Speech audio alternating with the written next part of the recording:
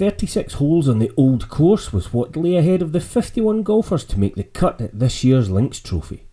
Conditions were bright, although chilly, as our golfers headed out looking for an early move up the leaderboard, and one golfer hoping for a repeat of his 5 under front 9 on round 2 was Australian Travis Smith. I knew the back 9 was going to be tough into the breeze, so I just thought, just go for everything on the front 9, and just so be it. I hit really close shots sort of all day, and just hold some putts in the front 9, so got off to a great start, which is what I needed. And what prompted the journey halfway around the world to take part in this year's tournament? It's a highly renowned amateur golf tournament, and I'm over here for the summer to play. Last week I played the Scottish Stroke Play, now this, and then British Amateur. So yeah, I'm enjoying the links golf. I've been playing well, so it's been a good trip so far. Smith wouldn't repeat his day 2 form though. A third round 3 over 75 saw him fall out of contention. He would finish the tournament tied for 15th place. South Africa's Jovan Rebula was just 3 shots off the lead at the halfway mark. Another golfer obviously relishing his trip to the home of golf. This is my first time and I'm really enjoying it. It's awesome, such a cool place to be at the home of golf. I think this place is really awesome with all the tradition and everything. It just makes it so special, and I'm really enjoying it thoroughly. Impressive scoring so far from Jovan, who's obviously used to slightly different conditions back home. The wind here is a major factor. I mean, if the wind picks up, it's going to be scoring is going to be a little bit higher. I'm actually hoping for the wind a little bit. But yeah, looking forward to today, keeping a same game plan as always, just playing aggressive, and yeah, just looking forward to it. The main thing is just to go out and enjoy it. Jovan also struggled with his third round, being 3 over par and falling down the leaderboard, finishing tied for 15th. You don't have to travel halfway around the world though to appreciate the links here at St Andrews. Lytham Trophy winner Alfie Plant made the journey from Kent. So what are his thoughts on this week's venue? It's the best place, isn't it, to be, I think. The atmosphere around here is great. It's got a very strong field this week as well.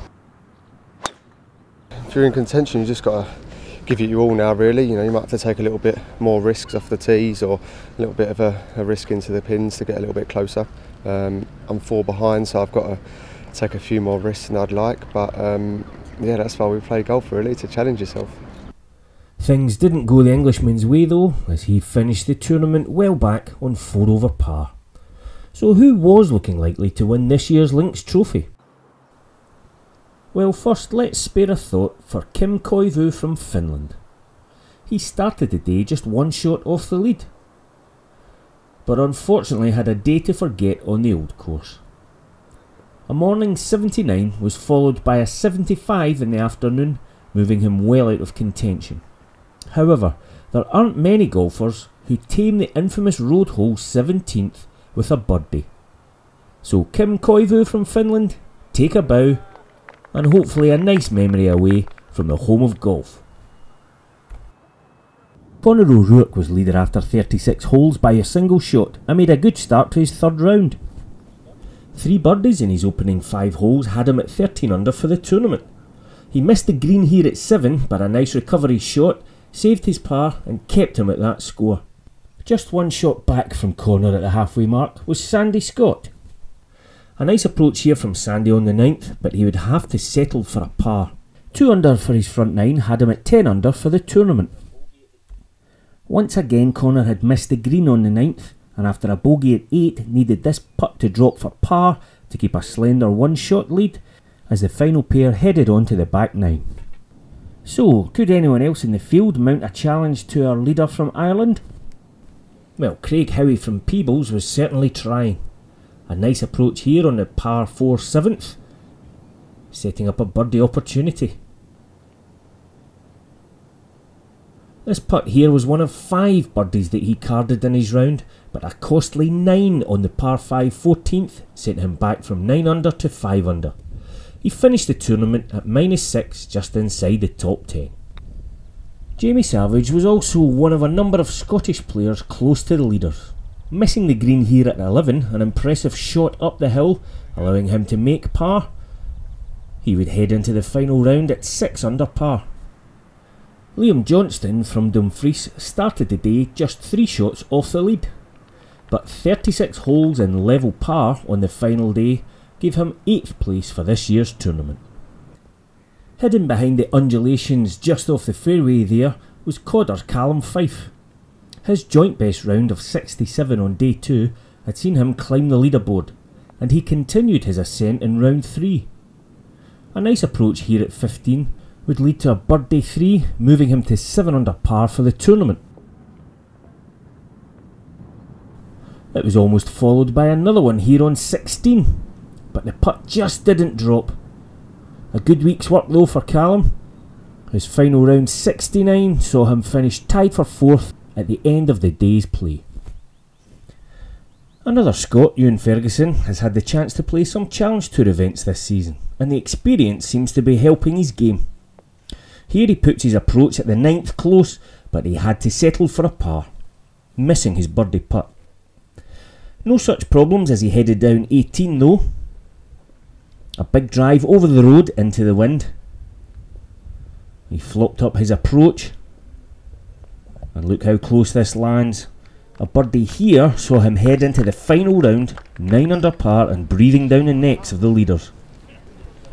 Those leaders were the same as at the start of round 3. In the final group out, just behind Ewan, the lead had changed hands though.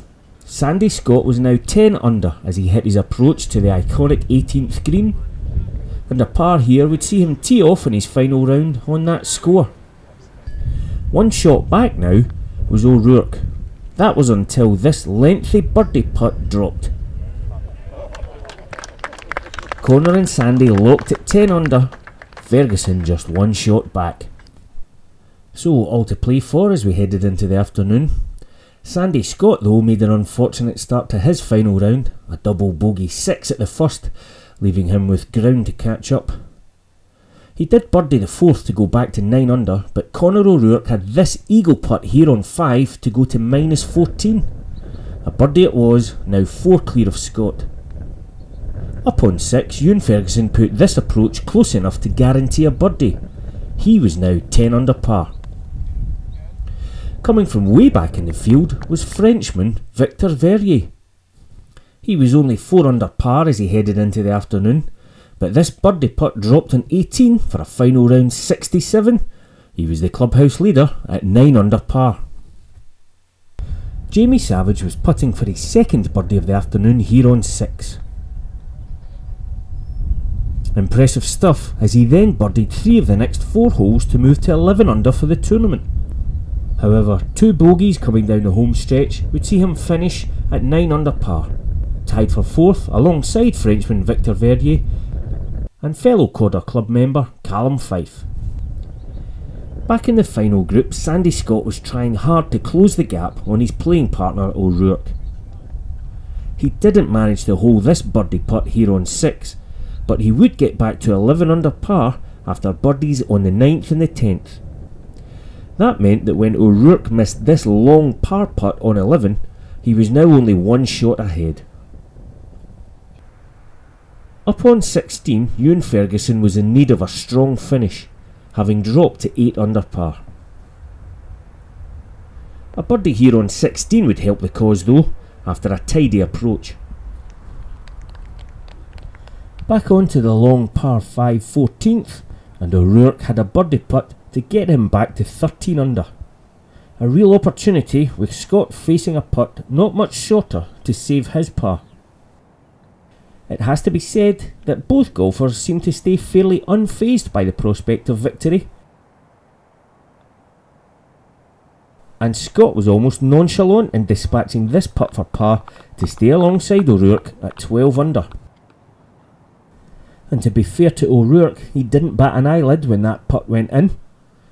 Stood up on the next tee, 15, hit a nice drive straight down the middle, and then produced this with a 9-iron, coming down and nestling right up next to the hole, very nearly dropping for an eagle 2, but a tap-in birdie 3, his lead was won once again.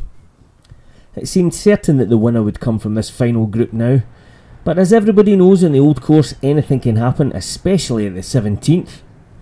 Ewan Ferguson had managed a par there, and here up in 18 sank an impressive birdie putt for a grandstand finish to be the new clubhouse leader, posting a score at 10 under par and making sure whoever won this year's St Andrews Links Trophy was going to earn it. We didn't have to wait till 17 for that mistake. O'Rourke with a bogey at 16 and then playing his approach over the green onto the path at the infamous road hole 17th. But even with the tournament at stake, O'Rourke stayed calm enough to flop up a nice chip shot a few feet away from the flag. Perhaps he felt relaxed knowing that Sandy Scott was also on a spot of bother into the infamous road hole bunker, and with the flag cut so close to it, well, you couldn't really do much better than that. Sandy Scott giving himself a great chance to make par and stay at 12 under, but the putt stayed out.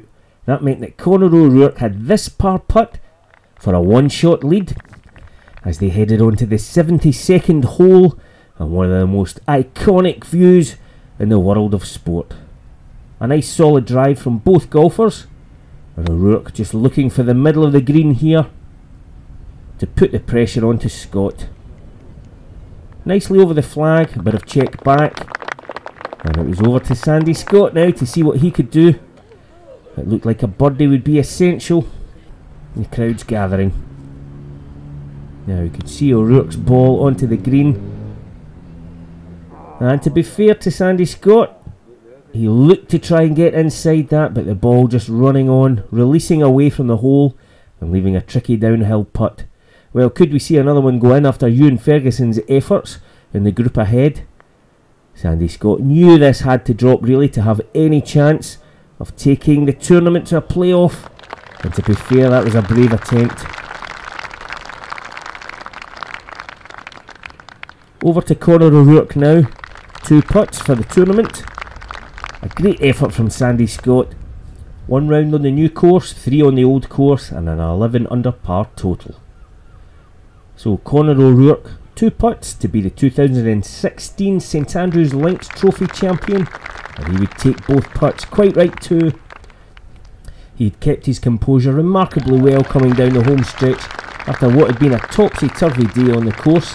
The lead changing hands just a couple of times out there. But the Irishman kept his head well, played some quality golf and proved a worthy winner.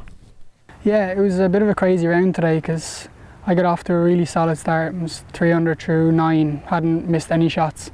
And then Sandy, who played great all day, he made 3 birdies in 4 holes.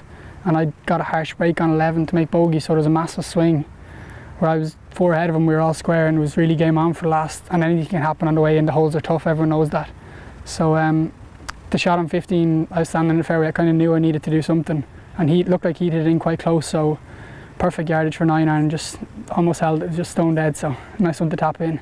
A fantastic victory for the Irishman on his first visit to St Andrews. From Ireland, Conor O'Rourke. Well-deserved applause from the crowd gathered there for the presentation. So what does the win mean to our champion? Unbelievable, first big win, first proper win anywhere, and what a place to do it, like. Absolutely incredible place, the home of golf, couldn't be happier. Congratulations to Conor O'Rourke from Ireland, winner of the 2016 St Andrews Links Trophy.